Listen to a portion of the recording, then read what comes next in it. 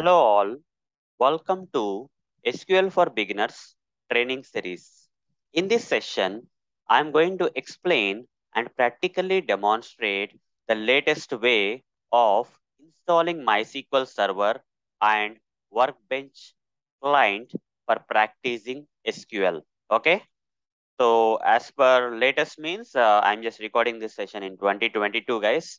It's latest as per 2022. It may work for many years. Okay, so earlier the installation process was bit different. Okay, when you compare 2022 with the previous years, now it got changed a bit as per the latest way of 2022. How to install MySQL Server and Workbench client for practicing SQL has changed a bit. Okay, some options has been changed in the installation wizard of MySQL Server installation that I'm going to demonstrate in this session.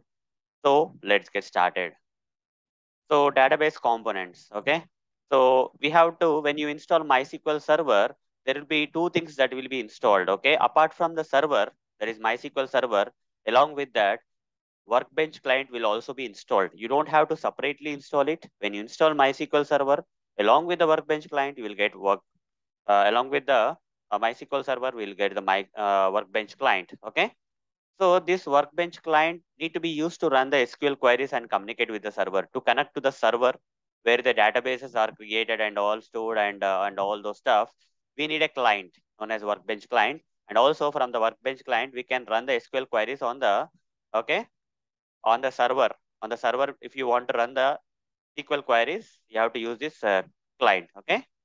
So we generally install this Workbench client in our local machines, and server stores the data into the database, and it contains the databases and all those stuff.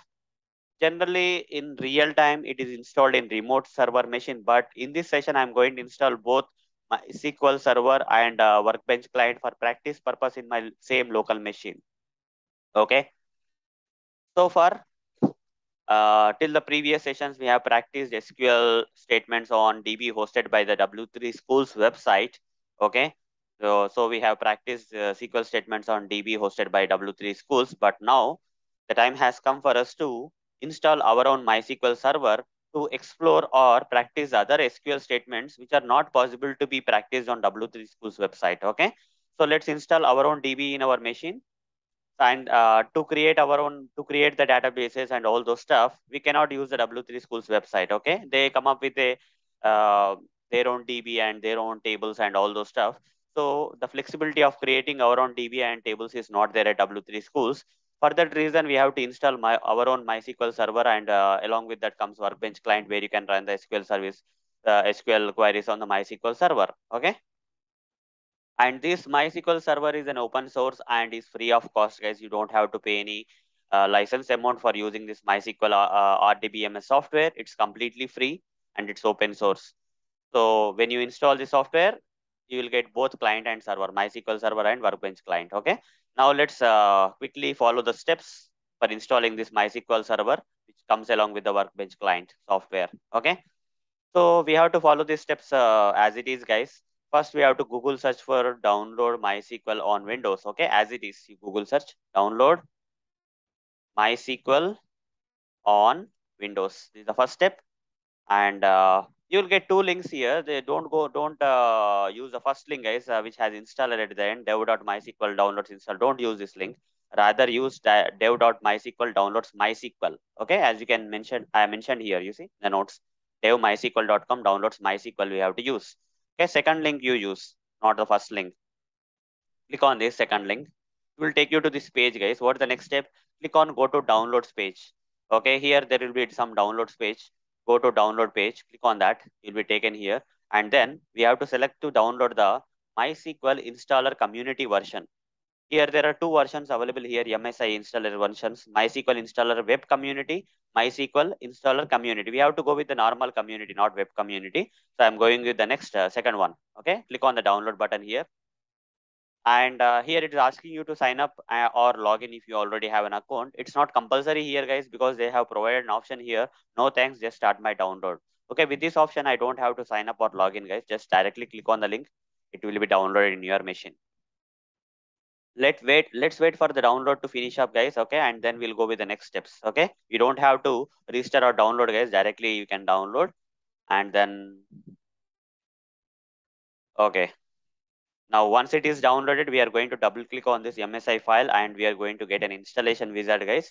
On the installation wizard, we have to click on next, and the custom option is, and we need to select an option known as custom option that I'm going to show you once this download is completed. As you can see, guys, this particular MSI file got successfully downloaded. I'll say show in folder. I'll be taken to the downloads folder we have where we have this MSI file. Just double click on this MSI file, guys. Preparing to install. Please wait while Windows configure MySQL. I got a user access control dialog. I'm just selecting yes. Let's wait for the installation wizard to progress further. Again, I got user access control for second time. I'm selecting yes. MySQL installer 1.6 is coming as per this year and all. You may get a different version. That's okay. Now installation wizard came up, and here don't select full or something. Okay, select custom option. Just be sure about this. Okay. The latest way of installing MySQL Server and Workbench client, we have to select custom option. Otherwise, you'll not be able to install MySQL Server and Workbench client properly. Okay, select custom option, click on next, and here you will get this option of select products, where first one is MySQL servers. Expand that, expand this MySQL Server, and you got this MySQL Server. Expand that, and you will get this MySQL Server 8.0.30, whatever the version that is available at this year. Just select this green button and MySQL Server got added. Similarly, expand these applications, and first option is MySQL Workbench. Expand that, expand this, and you will see this MySQL Workbench with some version as per this year. Click on next. Okay. Select this option and this will be moved to the right side. Now you selected MySQL Server and MySQL Workbench to get installed. Click on next. These two options are ready to installed. Click execute. Installation is going on. It's saying installing. Let's wait for the installation to complete.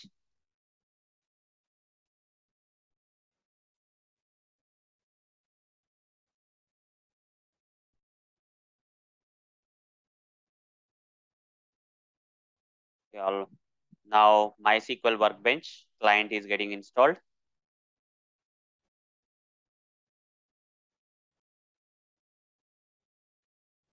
Let's wait for the MySQL Workbench client to get installed.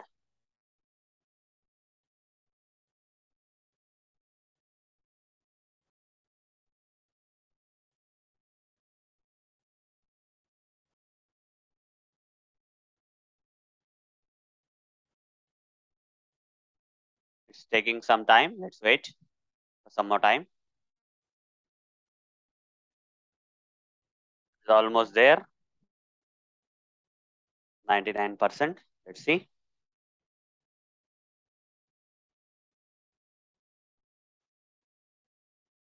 Once the installation is complete, this execute button will get enabled, guys. So we have to wait for this execute button to get enabled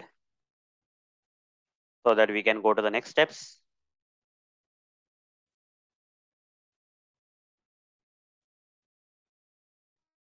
As you can see, it's complete. Both of them has been completed, and we got next button actually. Click on next. MySQL Server ready to configure. Next. Don't change anything here. Just click on next. Don't change anything in this. Click on next. You will get this accounts and roles.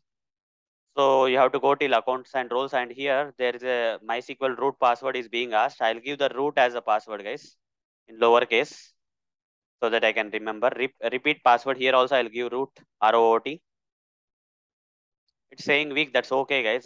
This is just in our machine, right? That's okay. Just click on add user, and here give the username as admin and password also as admin. Okay. It will say weak, but don't worry about this. Click on OK. It will be working fine. Here root and here add user and admin. Okay. Click on next. Don't change anything here, guys. Click on next and click on execute. Okay. All these options will be done. So we followed some steps here, guys. We have given root and root as password in.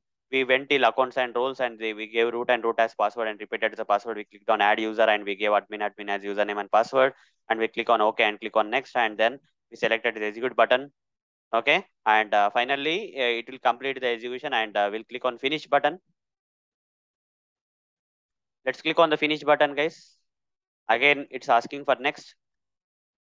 Do you want to launch the Workbench client? I don't want to launch it from here. Click on finish for now. I want to launch it in a different way.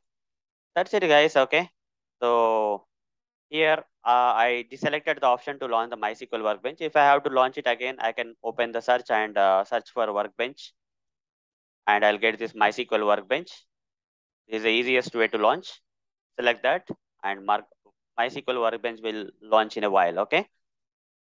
Using GUI version of the client MySQL Workbench. Okay. In a while, you will see MySQL Workbench. You see it's launching. Okay. It has launched also.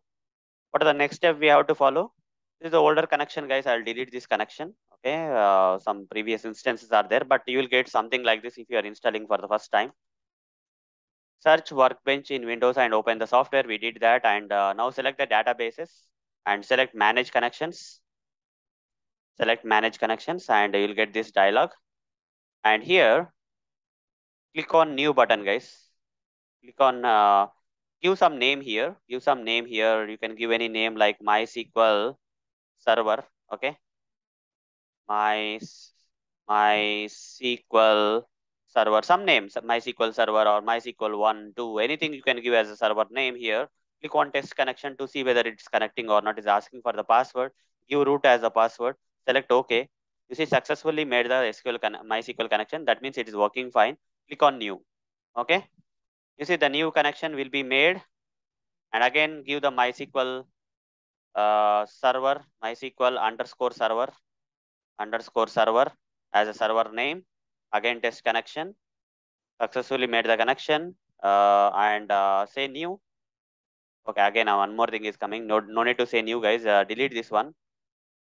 Delete this one. Only one MySQL server is enough. Okay, this one is enough, guys. Let's close this. It's working fine.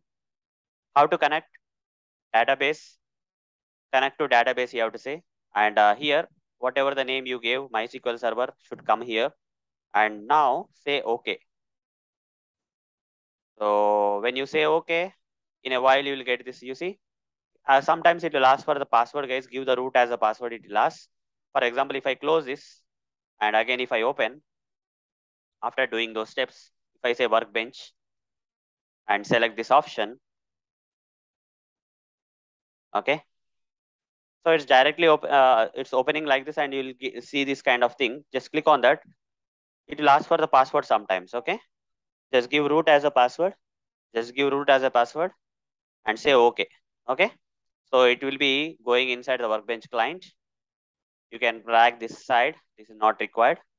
So here you got query one. This is a place where you are going to write the SQL queries. Okay. And here there are two tabs. By default, administration tab will be selected. Select the schemas tab and you will see the database here. Default database is coming as sys. Okay. Earlier version used to come with a lot of databases. Now only sys database is coming. We can't do anything. Okay. With whatever the databases we have to go with that. So and we can run in this database, guys. In this database, there is a sample table given. Under the tables, if you see sysconfig is the table coming by default. Right click on this and select rows. Automatically a query will be coming here, and you will get the results also. Okay, limit 1000. A query has select star from, okay, this table name, and you got the records. You got all the records, table records. Okay. So we can create our table and now we can work on all those stuff that I'm going to cover in the upcoming sessions, guys. Okay. So this is a session only for installing MySQL server and Workbench client in the latest way. Okay.